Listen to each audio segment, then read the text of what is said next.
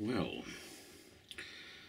an impromptu speech to the camera, a report to the academy. What else could we call it? It just seems to happen out of thin air. I suddenly get something in my mind that feels like doing it. It could also be seen as talking by oneself in one's room to a camera alone. Could also be seen as complete madness, of course. But I suppose in the knowledge that I will replicate this thing onto the intranet, the newfangled invention of the internet, which is surely useful sometimes. So I can put this on the intranet and then other people might view it, although I can't force them, unfortunately. No, fortunately. Yeah, so that's an interesting concept in itself. I was just thinking, it's a beautiful spring day here. Spring is springing. Well, that's going to get cold again in a day or two, but we're having a couple of days of relatively warm weather here in the north of the Netherlands. Dutchieland, or whatever you want to call it. Yeah, I'm going to go for a nice bike ride. I went through a long phase where I didn't want to ride. I was just not enjoying it, especially in the very cold. For some reason, I was finding it tough. Yeah, I stopped. And before that, actually, for 9 months, I didn't have any inner tubes, so I didn't even have a bike to ride. I was walking to town sometimes to the bar when it was open, when I could go now and then. But of course now we're still living under the thumb of, I don't know, I mean, to me it's fascism. If you can't go to a bar, you can't. I mean, I will still see today, if I ride now down to the south, which is very beautiful, of Groningen, and find a nice little spot in the sun. I decided I'll take a thing that I bought for festivals when I went, which is I can sit on, put some tent pegs in, and I just plotted my route out, and I actually found this fun little town, which I put on the Facebook now because called Dutchieland, which I just thought was so funny because Dutch names are so descriptive often. They're very funnily they can be very amusingly descriptive. The people's names as well, and place names. So this one is Dutchieland, which is the tiny little village is called Dead Quiet. So they don't mess around when they're describing things. They're very accurate, yeah. They're very logical, accurate sort of people. I'm still trying to understand the Dutch, and they're probably still trying to understand me. I don't know, but I've been here 8 years, and yeah, it's just life. It's a place. It's a very busy merchant. The history here is very busy and very merchant seaman, and well, everyone knows the history, right? And they like to be busy. They have a saying, "Goed bezig," good busy, which I get that. I used to be much busier. I would like to get my system going again so I can make records and films again. It's been over a year, but I'm working on it. Let's just say I'm working on it. It's real. It's what you call real life.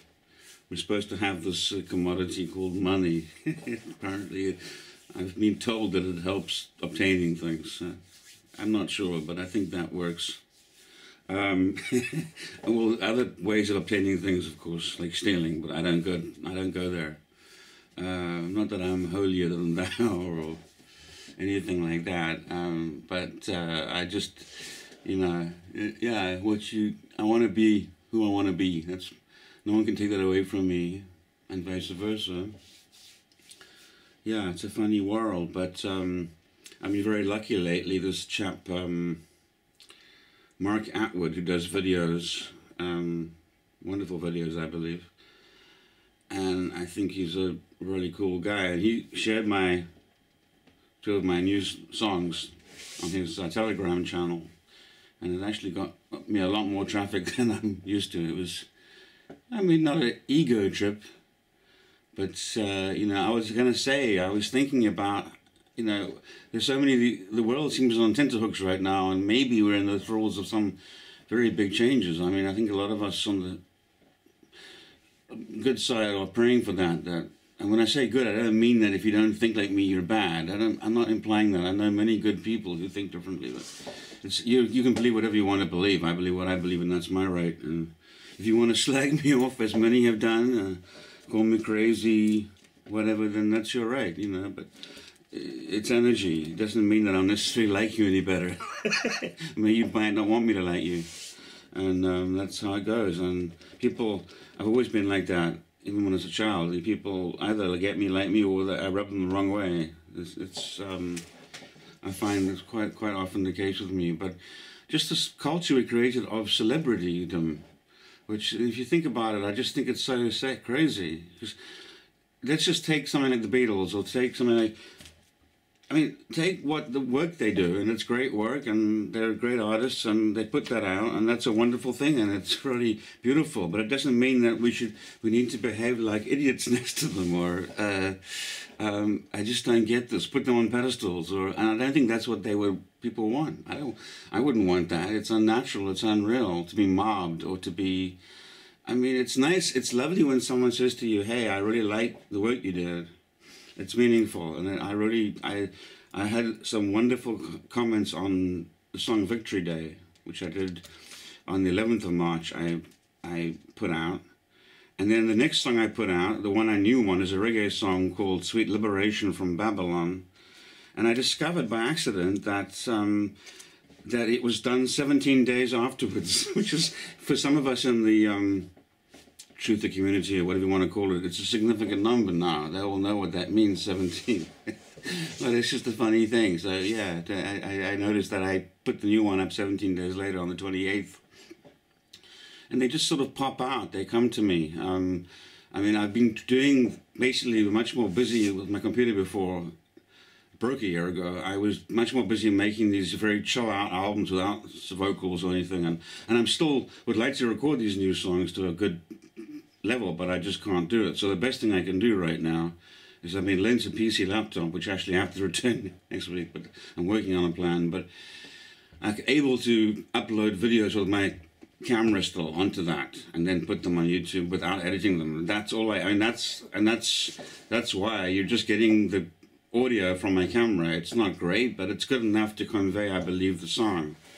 And hopefully, a good demo. And maybe I'm thinking, is there some white hat recording guy there who thinks there's something in me, or would like me to, because they would be much, much better if they're done with musicians, of course, But in the meanwhile, I'm happy I wrote them, and I'm proud of them. I think they're good songs.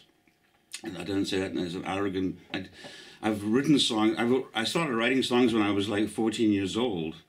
And it's sort of something that's been with me, but I don't think it's been my natural. I've never taken my own songwriting particularly seriously. I think I'm a much better composer of music, but that's a very hard thing to break into. But and that's what I studied in the 80s in California. But composing. But now suddenly, with these new developments in the world, and it's like I feel like I'm a protest songwriter suddenly or something. It's almost like there's a new protest movement coming up. People are waking up from the matrix programming. I don't know how else to put it. I'm doing my own research, but whatever, it's out there is out there, and I was a normie, or whatever you call it. I used to read a paper or two a day, and I didn't question it that much. And the first thing that happened was 9/11, when I noticed that everyone was saying the same things on 9/11. Every major media outlet was printing the same story. I was like, okay, come on now. This is, I just smelt a giant rat. And then I got a book out of the library, which was quite strange. I don't think that book would be allowed in the library law. I don't know if that was a fluke, but it was a book by David Icke, and that was about 2004, I think, or 3. And I read the book, The Biggest Secret, and I don't know, it just, I don't believe anything I read necessarily, but what I really realized after the end of the book was that it explained the way the world is better than anything I had read to that point. It was compelling, just the fact that it, and then I started looking at testimony of other people who apparently are real people making a real testimony of the experience in weird situations and this underground. And I just don't understand what's in it for them to lie about this. They're not getting money out of it. They're not, you know, they're not.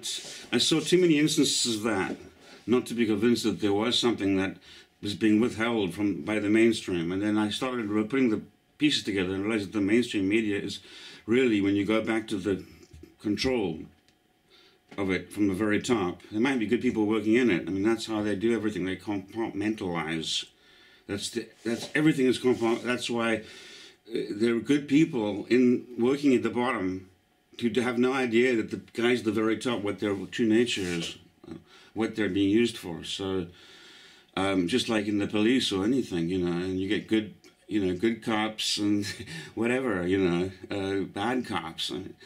I thought that'd be a nice. Although funny enough, the last year, I've had a real personal liberation about sex, about the whole thing of having to be with a partner, and I've let that all go. And it's really helped me. I really got peace from that and just released that. It's nonsense. It's cultural nonsense.